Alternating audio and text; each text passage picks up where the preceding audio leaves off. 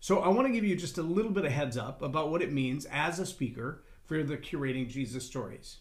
Now, as we continue this process, we're looking at least 25 cities around the USA that we will travel to. We will set up a very similar event. We will bring our cameras. We will record testimonies of Jesus from these fantastic people who've met him.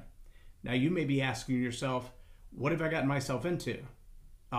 You're going to have a blast. Don't let the pressure of being on camera in front of 200 million people be a big deal to you. It's not that big a deal.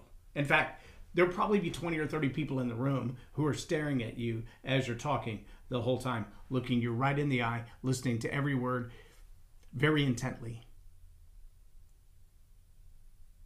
Remember, the greatest testimony ever told was, I was blind and now I see. I was blind, now I see. 6 words. That's it.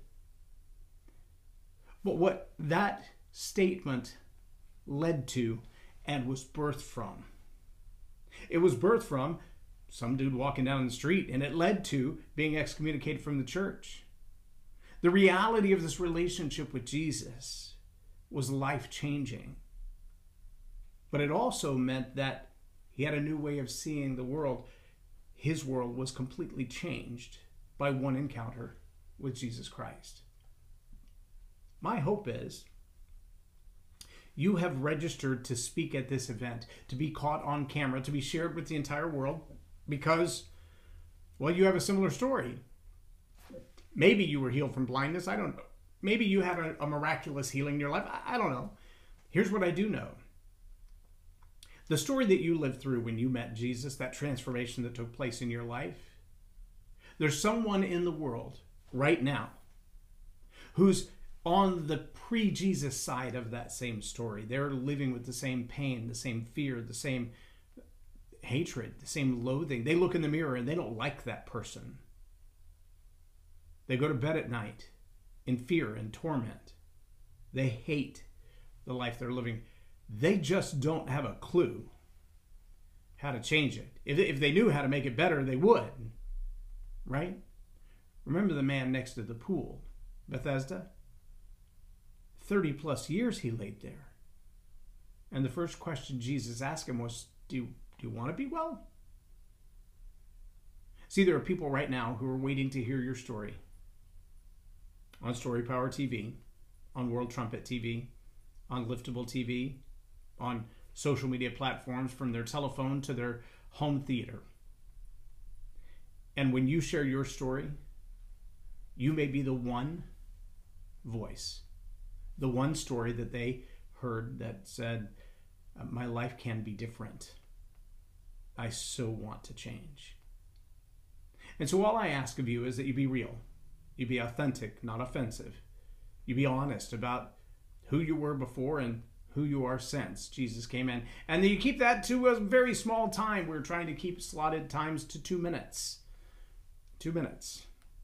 I understand we'll have to have a little flexibility. Some people can't stop talking. Some people can't start talking in 2 minutes, much less stop talking in 2 minutes. We will be as graceful as we possibly can.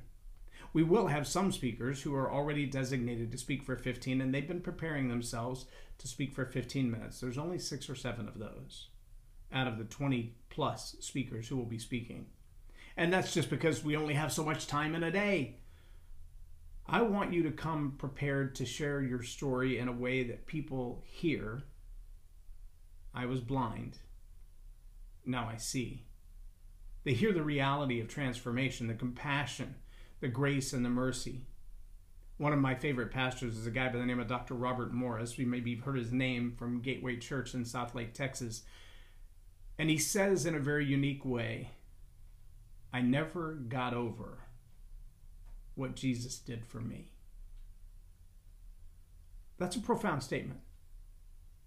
And I encourage you to consider what Jesus did for you. Have you gotten over it?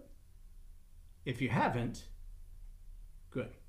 Because that means you understand the depth of it. If you have gotten over what Jesus did for you, pray about that before you come to share your story. Bring it with you. Bring that freshness of the newness of Christ, that born-againness, that what were you the day after you realized that everything you've ever done wrong is cast as far as the east is from the west? That's the heart I want to hear. That's the story I want you to tell. Not the one that aggrandizes the devil, not the one that points out the blame and the guilt and the mistakes of other humans. I'm not saying those things aren't true to your story. I'm just saying we really want to focus on who is Jesus to you and why do I care? If you can answer that question in the time allotted to you, you will be golden. And if you got a book, if you've written a book, if you've written your story, if you've maybe been starring a movie because of your story, we'd love to know that as well so that we can point people to that. We will have executives from World Trumpet there. They're slated to be there at least. And we'll also have Donna Skell from Roaring Lambs, who will be there to talk about testimony workshops and books that you can be published in, a space that you can share with her, with opportunities to promote your message all over the world, in addition to what we're doing in Story Power. So come prepared for that. And man, I really look forward to seeing you Saturday morning. Worship will start at 9 o'clock. Join us. And bring guests. We have plenty of space. We can have up to 100 guests. Our speaker slots are getting pretty full, but love to have you and any fans or family that you'd like to bring with you.